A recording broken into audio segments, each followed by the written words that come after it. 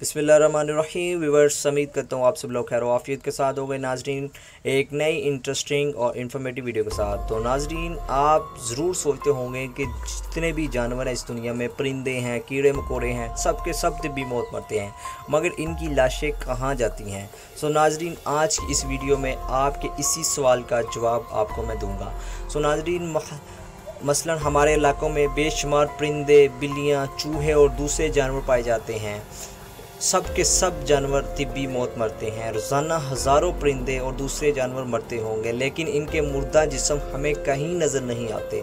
अलबत्ता इन मुर्दा जानवरों की लाशें हमें नज़र आती हैं जो कैद में मर जाएं, या इन्हें जहर दे दिया हो, या शिकारी ने किसी दूसरे परिंदे ने उसे घायल किया हो। आहिस्ता आहिस्ता दम निकलते हुए अपने किसी जानवर को नहीं देखा होगा, यहाँ तक कि किसी चींटी को भी नहीं।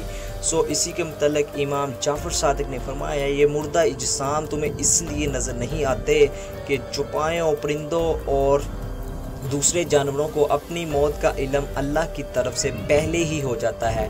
वो इस मुकर्ररा वक्त से पहले पहले पहाड़ों की गारों, दरख्तों के खोखले तनों, ज़मीन के सुराखों या गहरे गरों में जाकर बैठ जाते हैं और वहीं मर जाते हैं। अल्लाह का निज़ाम है जिसकी वजह से आज इंसान सुकून से सांस ले रहा है, वरना अगर बाकी जानवरों, कीड़ों को छोड़कर सिर्फ परिंदों को ले लिया जाए तो एक अंदाजे के मुताबिक दुनिया में परिंदों की तादाद 700 अरब है। अगर ये परिंदे सरेआम तिब्बी मौत मरते तो ज़मीन पर कदम रखने तक की कोई जगह ना मिलती।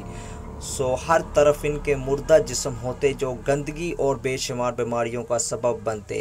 सो नाजरीन, इसी के साथ तुम अपने परवरदिगार की कौन कौन सी नेमतों को जुटलाओगे। सो नाजरीन, आज की वीडियो अगर आपको पसंद आए तो इसे शेयर ज़रूर कीजिएगा। So thank you for watching, take care, अल्लाह हाफिज़।